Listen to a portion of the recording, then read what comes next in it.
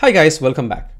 Today in this video, we'll be talking about how we can make use of ChatGPT to write Postman test script and also run them in CI/CD pipeline without writing even a single line of code. So basically, all you need to have is the information on how the whole process works. And if you know the whole process, then all you have to do is to ask some prompt or questions with ChatGPT, and then you need to get the information out of it and then just apply that within your code, and then you will see that the whole thing is going to work magically. So I'm going to show you how these things work. So basically, you need to pass the API specification to ChatGPT to write the test script for Postman, and once it is given, it is going to generate the test code for you. All you have to do is copy that particular test which is generated by the ChatGPT, paste it into your collections that you have got in Postman, and then export the collection. If you have environment variable, export that as well, and then run them in the CI/CD pipeline where the application is actually deployed, as you can see over here. Well, as that said, in a nutshell of this particular whole workflow is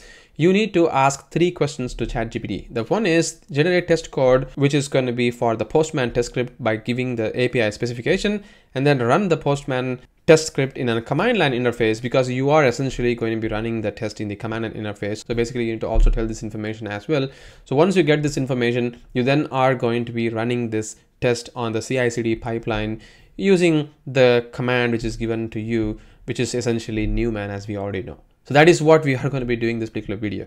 But the only assumption that I have made in this particular video is you already have an application being deployed in the GitHub repo, and it is also running the application in the Docker container. That is what is the only assumption that I have made so far in this particular video, because I cannot really show you all those information like how that can be done. I mean, you can ask ChatGPT to do that as well, but that is going to overkill this particular video. So this is the application which I'm going to be talking about today, which is going to be basically a GraphQL application, as well as it also has got a REST API in it. And you can see over here, it has got a post operation for the authentication to be generated, and all these endpoints that you are seeing over here, like the component products and everything, are going to be working based on the authentication that you are going to supply. Basically, you require a bearer token header to be passed in for all these endpoints to make that happen. I mean, to make those endpoints to work as well.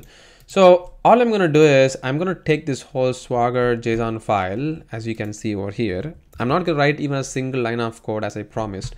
I'm going to copy all of them. I'm going to go to ChatGPT over here, and then I'm going to ask some series of questions. That is what I'm basically going to do. So basically what I'm going to do is, if you just go to Postman advanced test script commands, something like this, and then you'll end up to this particular place. So let's say if I go to this particular place, where you can see that there is the test script examples available over here, where you can see that for any given REST APIs or any API that you have got, you can verify a lot of things using Postman test script itself. Like you can test the response body, the status code, the header, cookies, response time, and also you can assert the response values against the variable value types, array property, object property. So you can do a lot of different operations over here.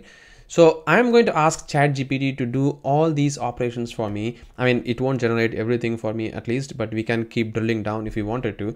But I'm going to ask all these questions in one single line, and I'm going to pass this API specification that I just showed you, and we'll ask ChatGPT if that can be generated as a test code for us or not. So for doing that, I'm going to go to ChatGPT over here, and then I'm going to paste the API spec along with my command that I was talking about, which is this command. You can see that I'm telling that create a Postman test to assert header, status code, response body, cookie, response time, value type if applicable, array properties if applicable, and object properties if applicable, with the following test data, or maybe with the following API specification.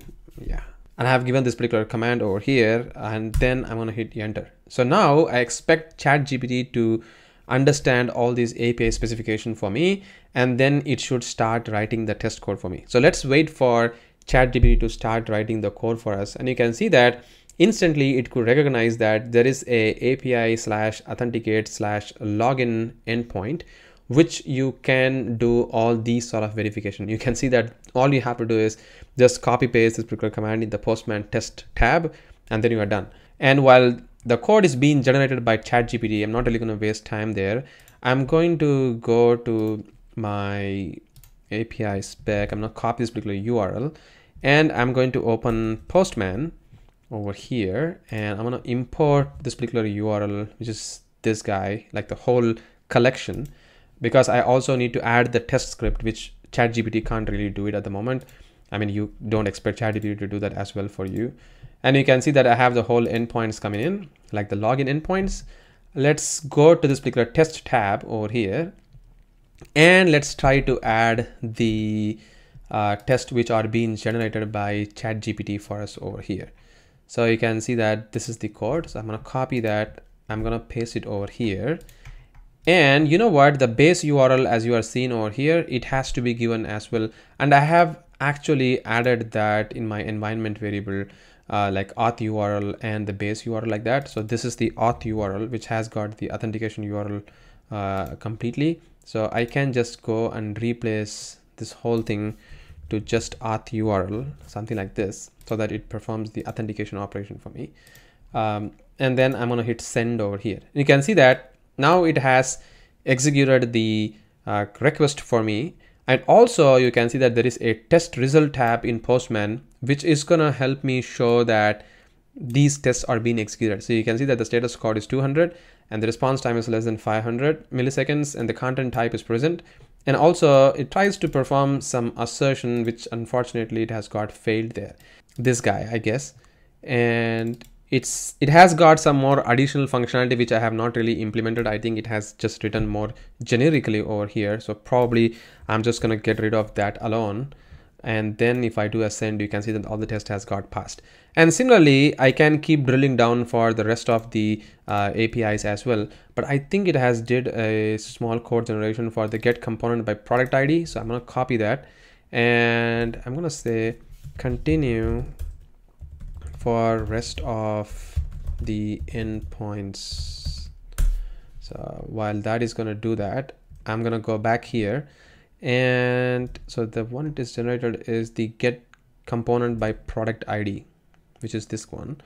I'm going to go to the test over here and I'm going to paste this guy. And let's say the component is going to be 1.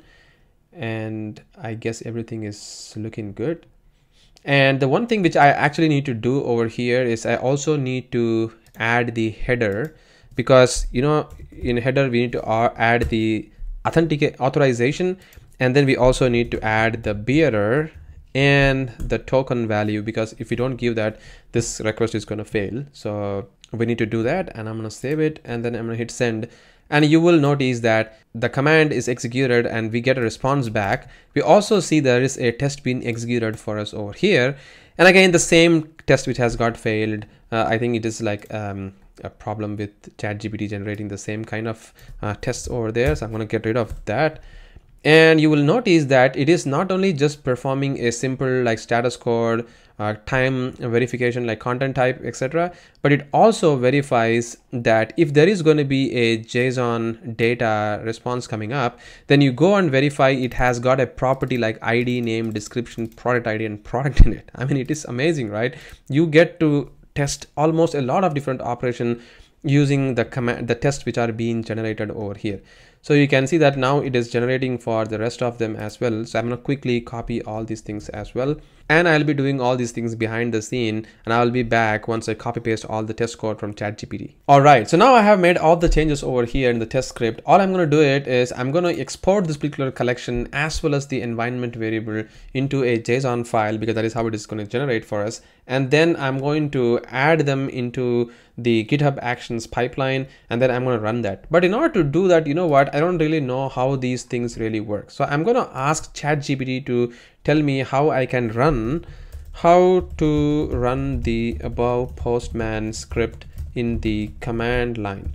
So if I ask this, now ChatGPT is going to tell me like you need to use the tool called as Newman, and then it is going to give me all the information required to perform those operations. You see that now it's telling me that I need to have a Node.js, and then I also need to perform the npm install -g, the global scope for the Newman, and then I need to perform the rest of the operation. It also tells me that in the Postman's click the 3 button there and then export the whole collection as well as the environment variable. So environment variable is not given here. Oh, there we go. Now ChatGPT is also telling me that the Postman environment variable also you can export if you really require them. Well, you know what, that is what I really need. So I'm going to go over here and then I'm going to export them into a separate file, and then we'll try to run them in the command line.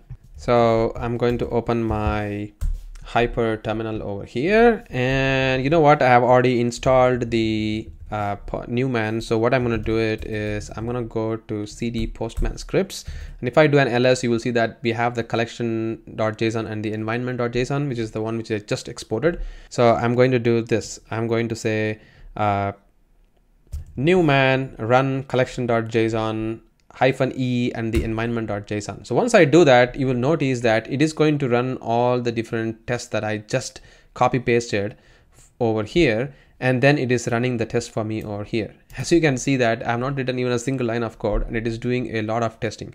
I know that I have not really did any data verification so far. I can ask ChatGPT to do that, but this video is going to be too elaborate, but you already got the idea of how you can do it as well. So all you have to do is just ask ChatGPT to use this test data for this particular endpoint and then run it. You can do that as well, but I'm not going to go that deep. I'm going to let you to do that, but you already got the idea of how this is done. So now we have this particular collections as well as the environment variable. All I'm going to do right now is I'm going to copy these particular data into our code, and then I'm going to run that in the CI/CD pipeline. So I'm going to go over here, and then I'm going to paste a particular folder, the Postman script, and now I'm going to go to the GitHub desktop, which I already have got over here. And you will notice that there are so many different files coming up, but the one which I'm going to be looking for is the Postman script, as you can see over here. So I need to check in these two codes. So I'm going to uncheck all of them, and I'm going to check these two code. So I'm going to say added Postman scripts.